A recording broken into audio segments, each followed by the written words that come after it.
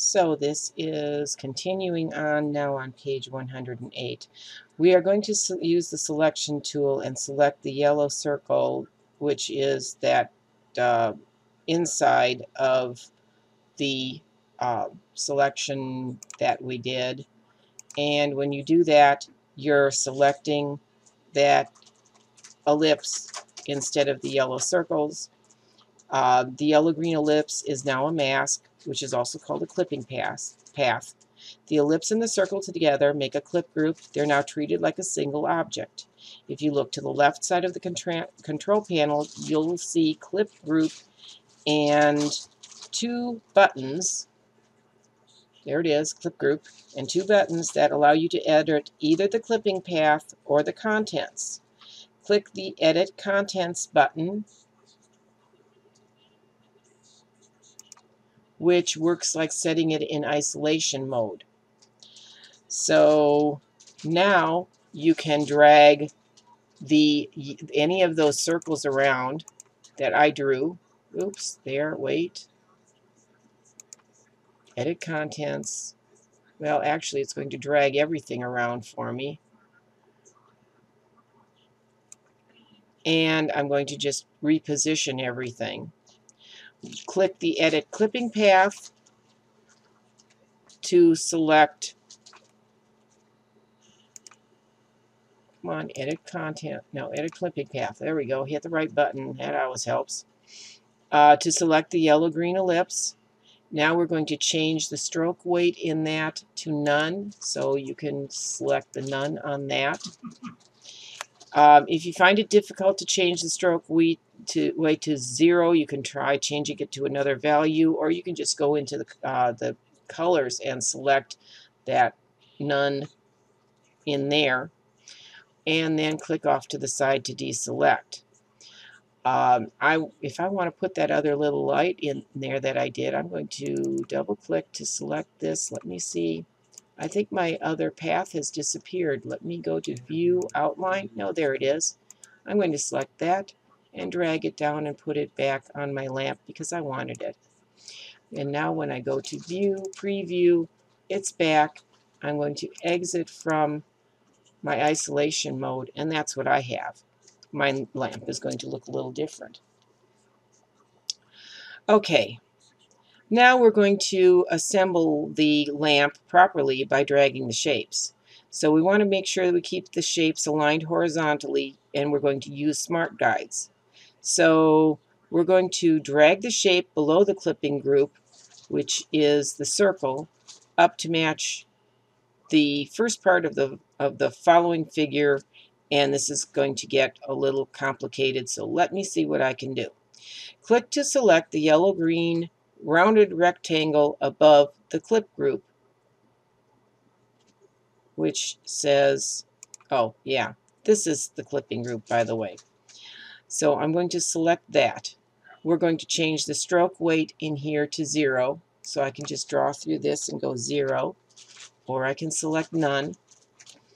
Now, I want to drag that same shape, and the shape above it, because they're in the same place. So I'm going to shift click to select it, and I want to match the middle part of the lamp. So what I'm going to do, we're going to drag that down so that that is part of that right there. So it's joining that ellipse. Okay, it should be centered. Make sure it is. Yes, that's centered. And we want to get that base and move that around and center that and drag that up so that it's sitting on the lamp, for the bottom of the lamp. Okay.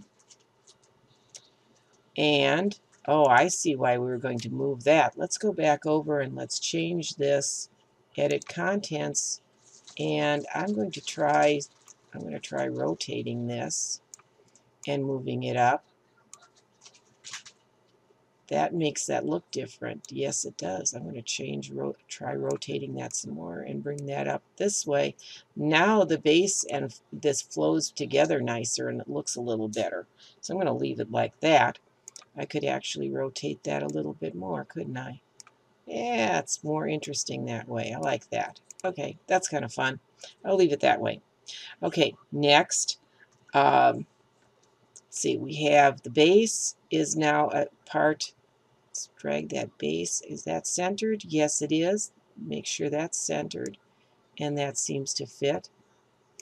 Double check this for centering again. And you know what? I can actually make sure this all aligns correctly by simply doing this. Yep, it's all aligned. It's all right where it's supposed to be. Now I can drag. Oh, my lips, I didn't do that right. Let me undo.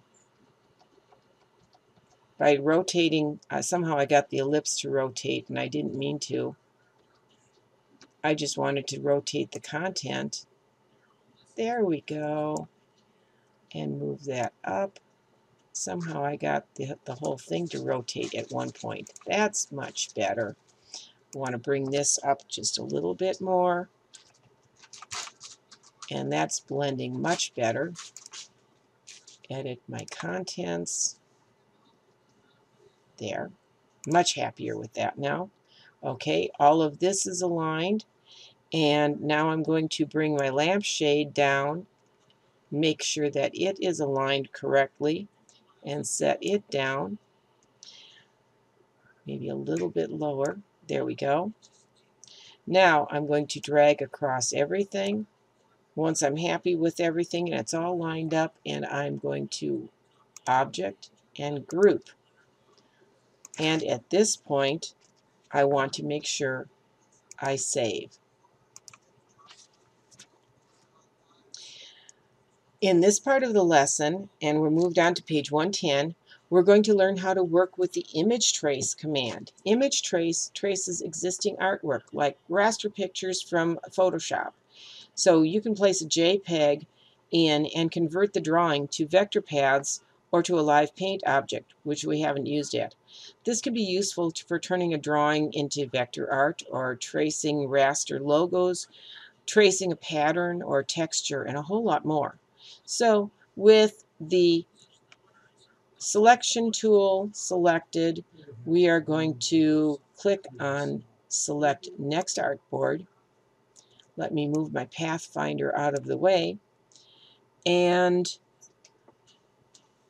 we're going to click on the next artboard. Well, we've already got it selected. The 2 is showing it's selected. And we're going to go to File, Place, and you need to navigate to where you have the file stored for Lesson 3 and select the logo.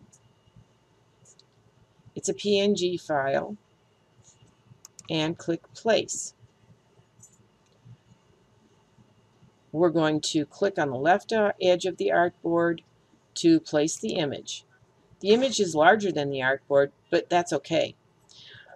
With the image selected, the control panel options have now changed. You can see the words that it's a linked file, and you can see the name of it is logo, PNG. It has a resolution of 72 pixels per inch, and there's more information about it.